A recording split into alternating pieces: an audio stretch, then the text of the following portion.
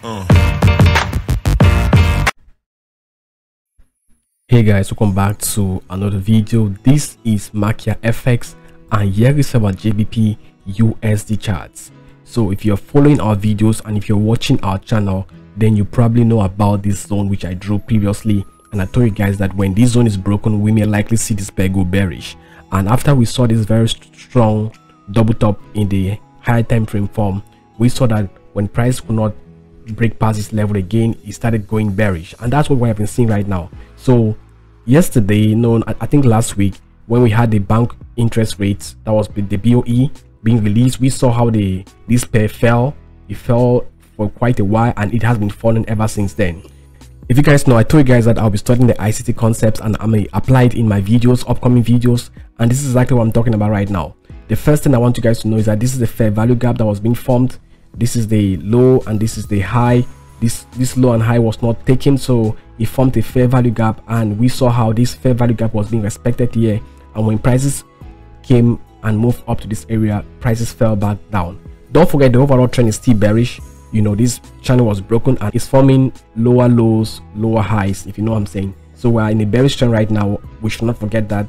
So this fair value gap was being respected, and also we can actually see the sell side liquidity that was being taken here, and also we have another sell side liquidity around this area if you go to a lower time frame. But anyways, we can see that this buy side liquidity was taken right. So what are we thinking right now for this particular pair, GBP USD? I believe that the pair is still going bearish. This is what I would call a support zone. When prices come to this area, we're likely going to see it to move to the upside, and this is what I would call a resistance zone. But don't forget, we're in a bearish trend, and whenever we're in a bearish trend, we should tend to take advantage of small moves. Like right now, if you are just bought, you will make some few profits, if you know what I'm saying. Yeah, we should take advantage of small moves to the upside. We close our positions, then when prices come and reach our main resistance area, we sell. So because we are still in a bearish trend, I think it's more preferable if you're selling around this area. You're selling around this area where I just drew the line red. This is a very good area for you to be selling. And if you want to buy for a short-term entry, just a short-term, let's say 10 pips, 15 pips, you can buy around this particular area. As of now, we are trading between this range, but the trend is still bearish, and for those who are selling, it's more advantageous to them than those that are buying this particular pair. Until we see a reverse in trend, until we see a trend reversal, we cannot just conclude that this trend is going to the bullish direction before the end of the day. Oh, it depends on how price reacts to this channel. Don't forget, if the channel is broken, we may now look to see if we can have a double top formation or a double.